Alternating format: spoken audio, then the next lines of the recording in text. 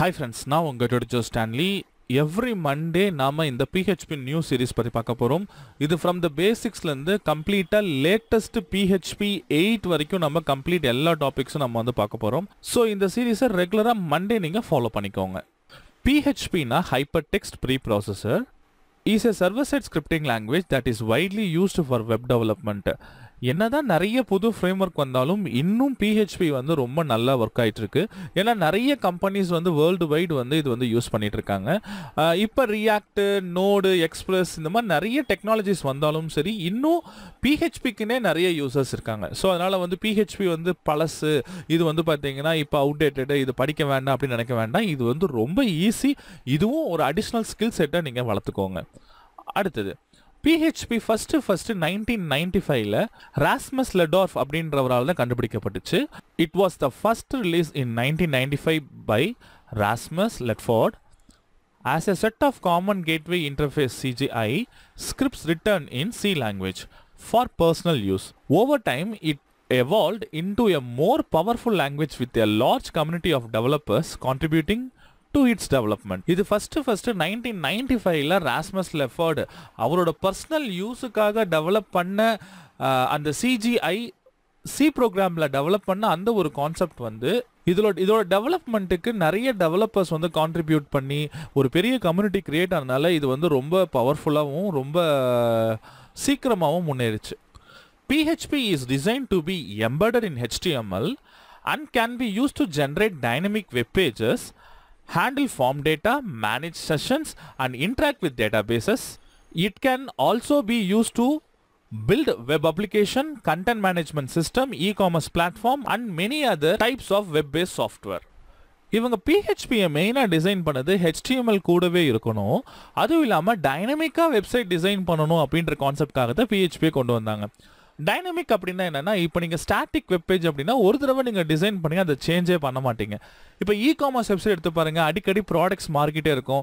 இதுக்காக அவங்க கோடிங் மாற்றுவாங்களா? கிடையாது. டைனமிக்காக அந்த பேஜை டிசைன் பண்ணுறதுனால எப்பெல்லாம் ஒரு ப்ராடக்ட்டை சேஞ்ச் பண்ணுறாங்களோ அப்போல்லாம் உங்களுக்கு அந்த வெப்பேஜ்லேயும் உங்களுக்கு சேஞ்ச் ஆகிடும். ஸோ அப்போ டைனமிக் வெப்சைட்ஸ் கிரியேட் பண்ணுறதுக்கும் நீங்கள் வந்து ஃபார்மில் டைப் பண்ணுற டேட்டாஸை மேனேஜ் பண்ணுறதுக்காகவும், இப்போ மேனேஜ் செஷன்ஸ் அப்படின்னா என்னென்னா, இப்போ யூசர் வந்து லாகின் பண்ணுறாங்கன்னா லாகின் பண்ண யூசர் தான் ஒர்க் பண்ணணும். ஸோ அந்த செஷன் மேனேஜ்மெண்ட்டு, அப்போ டேட்டாபேஸ் கூட இன்ட்ராக்ட் பண்ணுறது, MySQL டேட்டாபேஸ், எந்த டேட்டாபேஸ் வந்தாலும் அந்த டேட்டாபேஸ் கூட இன்ட்ராக்ட் பண்ணுறது, இது வந்து மெயினாக வந்து வெப் பேஸ்ட் அப்ளிகேஷன் டெவலப் பண்ணுறதுக்காக யூஸ் பண்ணாங்க. மெயினாக வந்து பாருங்கள், content management system, e-commerce platform, நீங்கள் ஆன்லைனில் பார்க்குற பிளாகிங்கு எல்லாமே வந்து பார்த்தீங்கன்னா PHPயில் டெவலப் பண்ணாங்க. அடுத்தது PHP வெர்ஷன்ஸ் எல்லாம் என்னென்னு நம்ம பார்க்கலாம். PHP 1 1995ல CGI ஸ்கிரிப்ட்ஸில் ஃபஸ்ட்டு வந்தது. அதுக்கப்புறம் PHP 2 1997ல் database and cookies மேனேஜ்மெண்ட்காக introduce பண்ணாங்க. 1998ல தான் முதல்ல ஆப்ஜெக்ட் ஓரியன்டட் ப்ரோக்ராமிங்ன்ற அந்த ஊப்ஸ் கான்செப்டை இதில் வந்து கொண்டு வந்தாங்க. ப்ளஸ் டைனமிக்காக நம்ம எக்ஸ்டென்ஷனில் லோட் பண்ணலாம் அப்படின்ற ஒரு கான்செப்டையும் கொண்டு வந்தாங்க. PHP 4 2000ல் ரிலீஸ் பண்ணாங்க. அதில் வந்து உங்களுக்கு செஷன், இந்த மாதிரி அவுட்புட் பஃபரிங், அப்புறம் நிறைய புது எக்ஸ்டென்ஷன் வந்து கொண்டு வந்தாங்க. சார் இதில் நிறைய புதுசாக சொல்கிறீங்களே, இந்த வேர்ட்ஸில் நான் கேள்விப்பட்டதே இல்லை அப்படின்னு நினைக்கலாம். இதை பற்றி நீங்கள் கவலைப்பட வேண்டாம், போக இன்டெப்த்தாக நம்ம பார்க்க போகிறோம். 2004ல் தான் நிறைய இம்ப்ரூவ்மெண்ட், ஊப்ஸில் இம்ப்ரூவ்மெண்ட் கொண்டு வந்தாங்க, XML சப்போர்ட் கொண்டு வந்தாங்க, எரர் ஹேண்ட்லிங் அப்படின்ற ஒரு விஷயத்தை கொண்டு வந்தாங்க. அப்புறம் ரொம்ப முக்கியமாக MySQL எக்ஸ்டென்ஷன் இதில் கொண்டு வந்தாங்க. PHP 6ல் தான் ஒரு ப்ராப்ளம் நடந்தது. என்னன்னா, யூனிகோட் சப்போர்ட்டோட அவங்க அக்ரிமெண்ட்ஸ் ஏதோ ஒரு ப்ராப்ளம் நடந்ததுனால அந்த PHP 6 வெர்ஷனே அவங்க ரிலீஸ் பண்ணலை. டேரெக்டாக PHP 7க்கு போயிட்டாங்க. PHP 7ல் 2015ல் தான் இது ரிலீஸ் பண்ணாங்க. நல்ல இம்ப்ரூவ்மெண்ட் கொண்டு வந்தாங்க. அதில் நல்ல எரர் ஹேண்ட்லிங் பண்ணுறது, புது ஃபியூச்சர்ஸ்லாம், நிறைய கிளாஸஸ் எல்லாம் கொண்டு வந்தாங்க, நிறைய எக்ஸ்டென்ஷன்ஸ் எல்லாமே கொண்டு வந்தாங்க.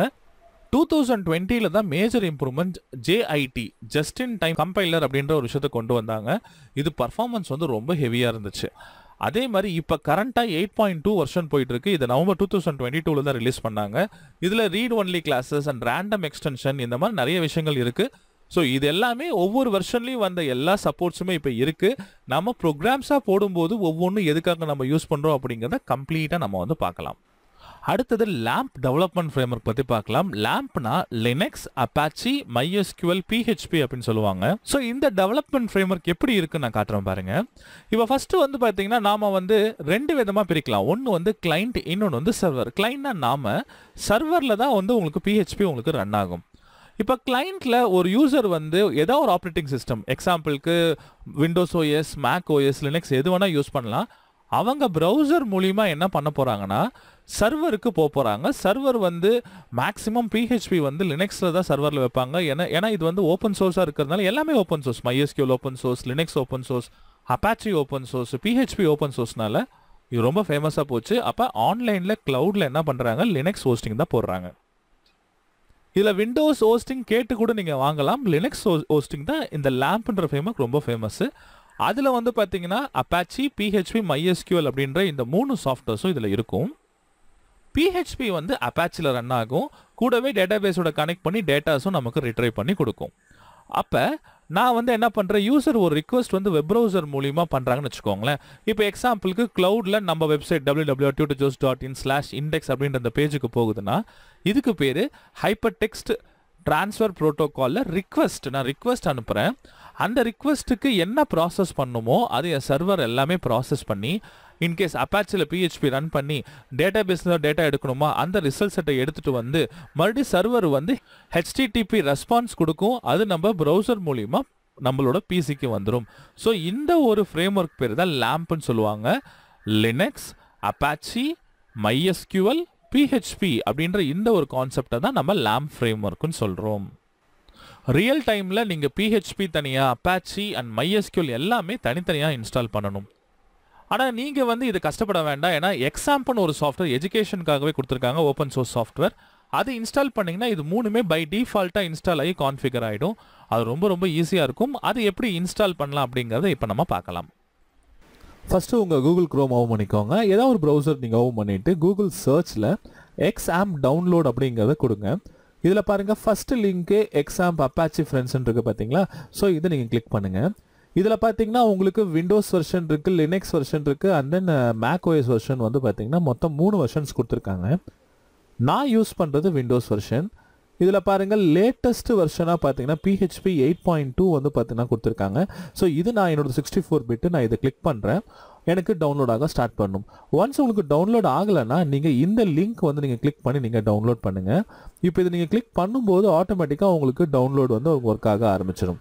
ஸோ இப்போ இதில் பார்த்தீங்கன்னா உங்களுக்கு வந்து எனக்கு வந்து பாருங்கள் இங்கே லோட் ஆகிட்டுருக்கு. கீழே வந்து பார்த்தீங்கன்னா உங்களுக்கு XAMP விண்டோஸ்ன்னு சொல்லிட்டு உங்களுக்கு டவுன்லோட் ஆக ஆரம்பிச்சிருச்சு.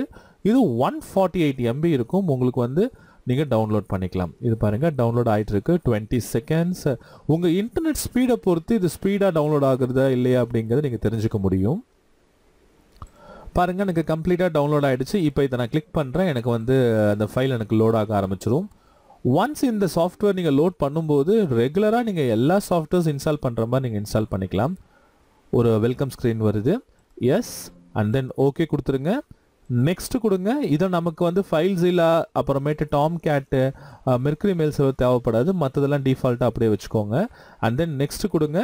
இது C டிரைவில் XAMP அப்படின்ற இந்த ஒரு ஃபோல்டரில் உங்களுக்கு டவுன்லோட் ஆகும், இன்ஸ்டால் ஆகும். ஸோ நெக்ஸ்ட் கொடுத்துருங்க. அண்ட் தென் நெக்ஸ்ட்டு இது இன்ஸ்டால் ஆகும்போது ஃபஸ்ட்டு பார்த்தீங்கன்னா அன்பேக் ஆகி கம்ப்ளீட்டாக இன்ஸ்டால் ஆகிறதுக்கு ஒரு 2 to 3 minutes ஆகும். இதை பார்த்து நீங்கள் கரெக்டாக நீங்கள் இன்ஸ்டால் பண்ணிக்கோங்க. மேக்ஸிமம் 95% வந்து இன்ஸ்டால் ஆகிடுச்சு. பாருங்கள் கம்ப்ளீட்டாக இன்ஸ்டால் ஆகிடுச்சு. இது அந்த கண்ட்ரோல் பேனலை ஓப்பன் பண்ணிட்டுமான்னு கேட்குது. அந்த செக் பாக்ஸ் நீங்கள் செக் கொடுத்துட்டு அண்ட் தென் ஃபினிஷ் கொடுத்துருங்க. ஆட்டோமேட்டிக்காக உங்களுக்கு இந்த கண்ட்ரோல் பேனல் ஓப்பன் ஆகிடும். இதில் எனக்கு அப்பாச்சி ஃபஸ்ட்டு நான் ஸ்டார்ட் பண்ணுறேன். கூடவே வந்து என்னோட MySQL நான் ஸ்டார்ட் பண்ணிடுறேன். நீங்கள் உங்களோட ப்ரௌசர் நீங்கள் ஃபஸ்ட்டு நீங்கள் ஓப்பன் பண்ணிக்கோங்க. இதில் வந்து பார்த்தீங்கன்னா நீங்கள் லோக்கல் ஹோஸ்ட்டு நீங்கள் டைப் பண்ணால் போதும். உங்களோட XAMPோட ஹோம் பேஜ் உங்களுக்கு வந்துருச்சு பார்த்தீங்களா. இதில் PHP இன்ஃபோ கிளிக் பண்ணிங்கன்னா உங்களுக்கு PHP வெர்ஷன் என்ன எல்லாமே செக் பண்ணலாம். PHP மை அட்மின் வந்து உங்கள் டேட்டாபேஸை நீங்கள் வந்து செக் பண்ணிக்கலாம். இதில் பாருங்கள் MariaDBன்னு சொல்லிட்டு இருக்குது. MariaDB MySQL DB ரெண்டுமே ஒன்று தான். நீங்கள் வந்து அதே கம்பெனி தான். இப்போ MySQL வந்து ஆரக்கல் கிட்ட வந்து ஃபுல்லாக சேல் பண்ணதுனால அந்த MySQL டீம் வந்து MariaDBன்னு ஸ்டார்ட் பண்ணியிருக்காங்க ஓப்பன் சோர்ஸில். ஸோ ரெண்டுமே ஒன்று தான்.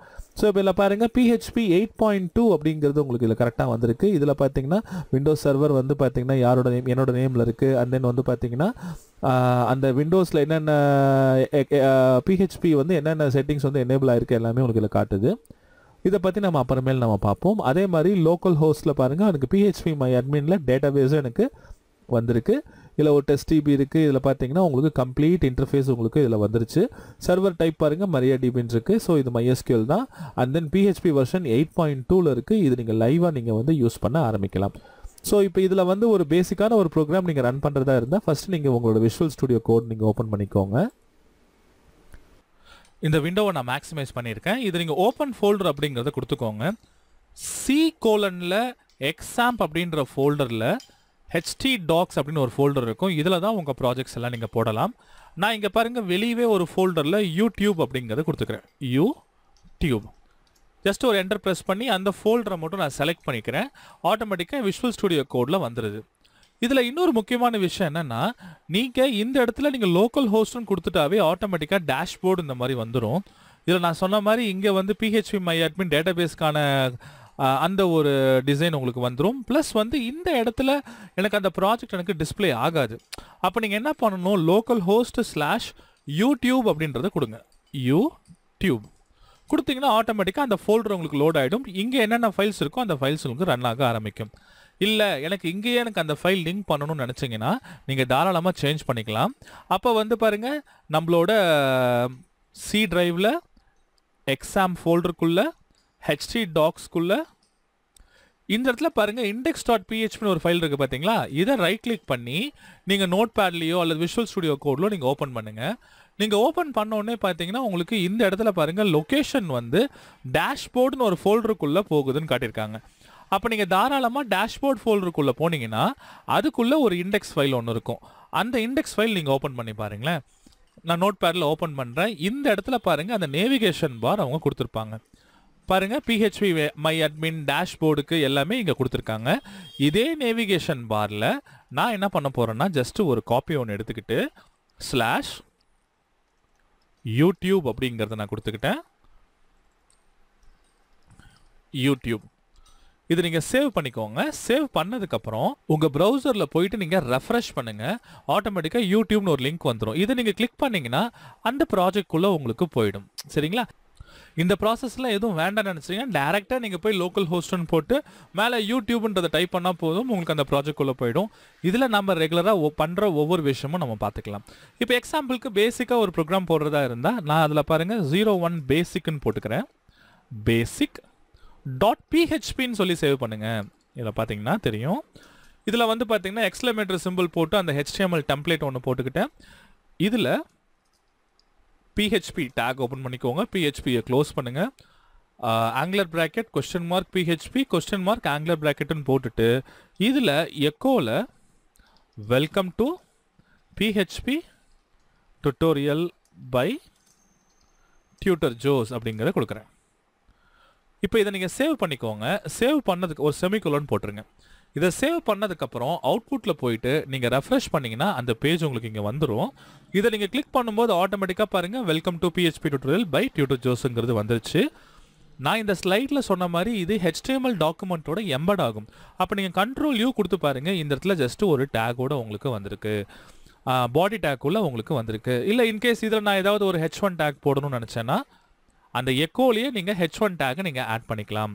இங்கே பாருங்கள், இதுலேயே நான் H1 டேக்கை ஆட் பண்ணி அந்த H1 டேக்கை நான் இங்கே க்ளோஸ் பண்ணிட்டேன். இதை சேவ் பண்ணி நான் ரெஃப்ரெஷ் பண்ணுறேன். என்னோட ஃபஸ்ட்டு PHP ப்ரோக்ராம் ரன் ஆகிடுச்சு. இப்போ ரெஃப்ரெஷ் பண்ணி பாருங்கள், H1 டேக் இங்கே வந்திருக்கு.